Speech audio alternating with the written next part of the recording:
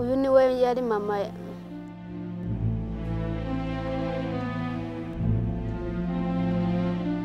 uyu ndamubwirwa n'aka iyo ndebye ifoto nkunda kuyireba iyo numva ntanezerewe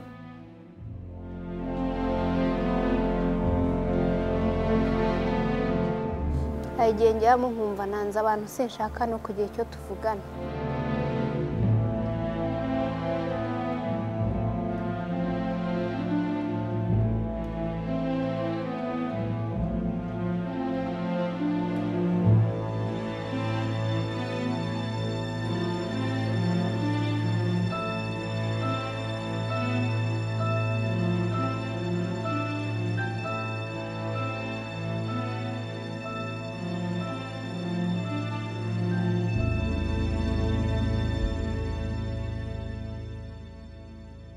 In 1994, in the East African nation of Rwanda, 800,000 men, women, and children were killed in one of the most brutal tragedies of our time.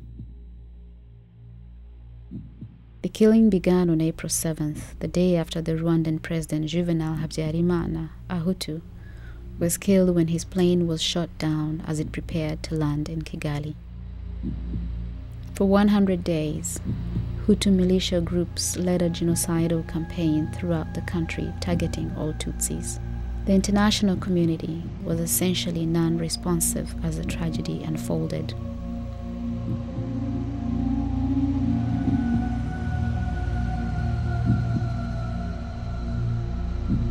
In the first week, 65,000 Tutsis were killed. Then the Hutu militias began broadcasting genocidal propaganda. And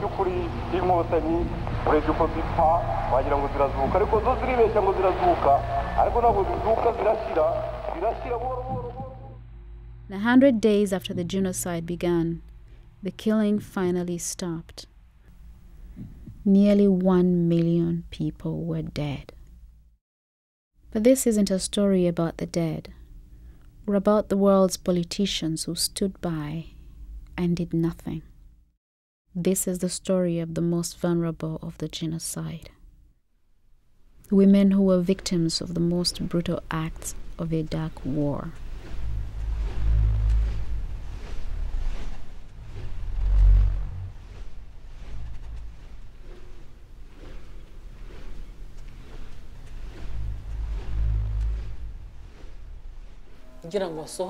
We heard the doors strong.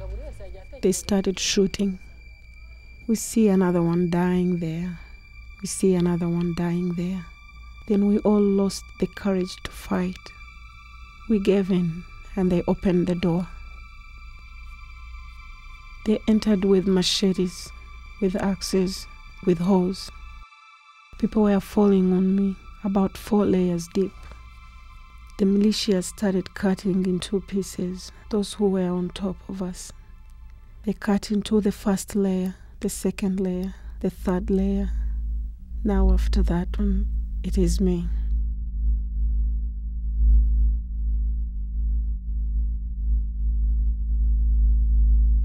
They raped from every corner. Every woman who was in that church at that time was raped. And they raped me with all my children seeing. I can only remember 5 men. By the 5th, I had started losing my understanding. When I became unconscious, they kept raping me.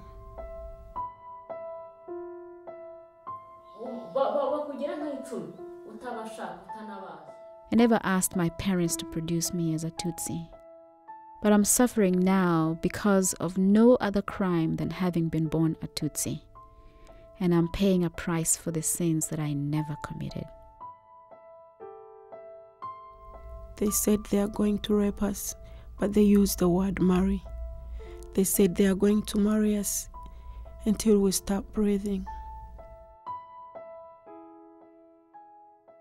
We are leftovers of the militia's sexual appetite, and whenever I think about it, I hate myself.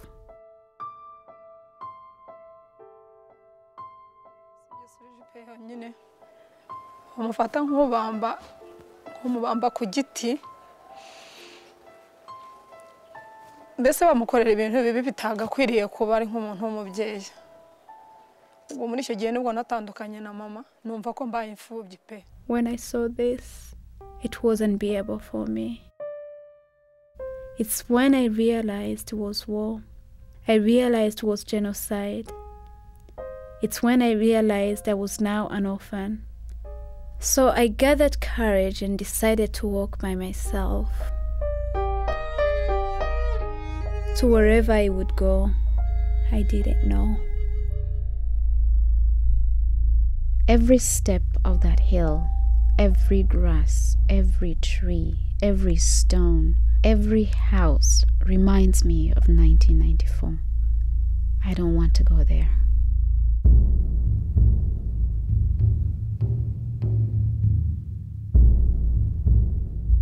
We were attacked by a gang of Hutu men. One of them hit me hard in the chest. He raped me over and over. And when he was done, he left me there and I was unconscious.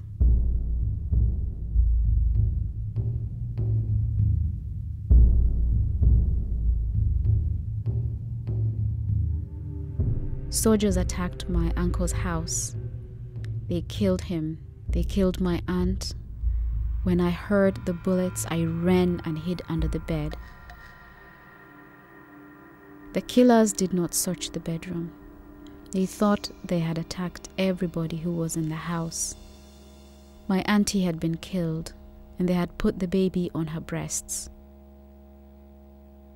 So the whole sitting room was full of blood and dead bodies, except for the little baby who was alive and sucking the breasts of a dead mother.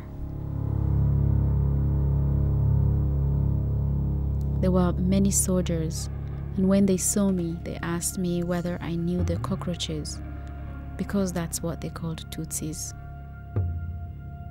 They said, "You look like them. We're going to kill you." So one soldier took me in the bush to shoot me. He looked at me and said, "I can't kill you. I have very few bullets remaining, and they're calling me for battle. There is no reason why I should waste my bullet on you."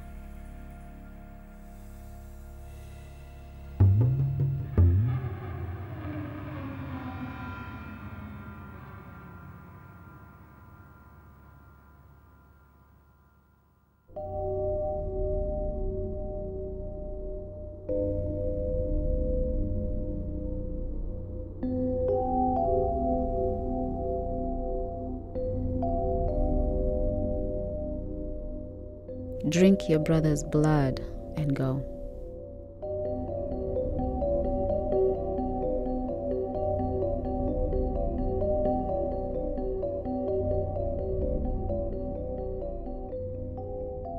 After the war, my father constantly reminded me this kid is bad, that her family is bad, that her people, that her relatives killed my family, that there was no reason for me whatsoever to love that girl.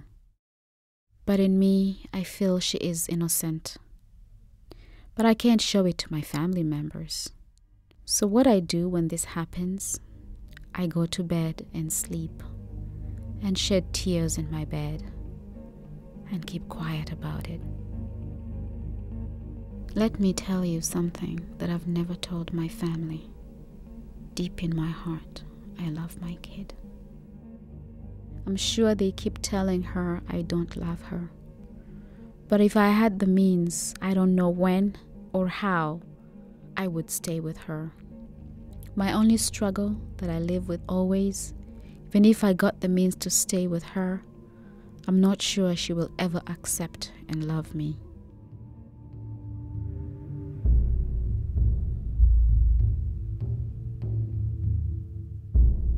After the genocide, I have many children that I look after. My brothers and sisters were all killed, but they had children who had survived.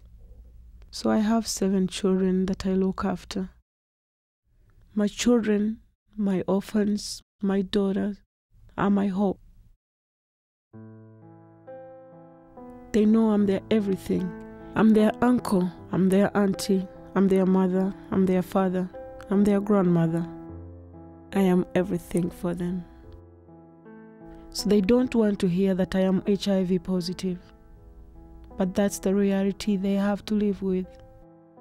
I live with HIV, which is a legacy of genocide.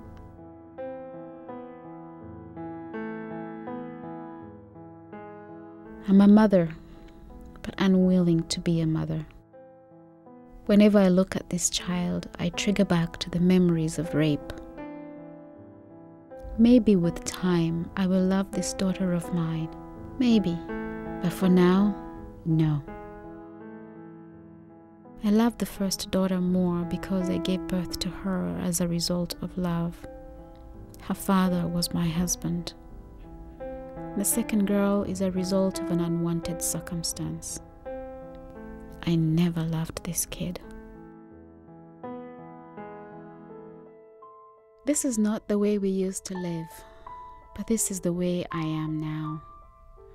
I am physically handicapped because of the beatings that I went through. I can't carry anything. It is now that I say it is even good that I didn't kill that boy because he fetches for me water. I don't think I'm a mother. I don't think I'm a girl. I'm something in between, something I don't know. Because a mother must have a home.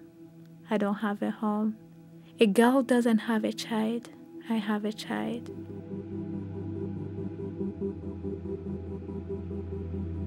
I don't think about Rwanda often. I think about my son.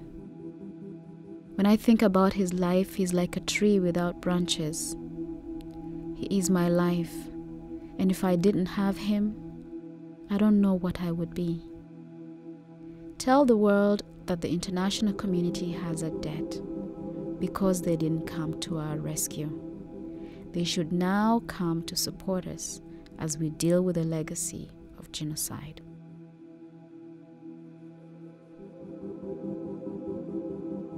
What message can I give you? All I see, it is morning, it is evening. A day has gone, another one has come. I didn't know I was pregnant until very late. That's when I started wishing to die and I thought I should commit suicide. I waited for the day to give birth and I would kill the child. But when I gave birth, the child was so beautiful that I developed love immediately.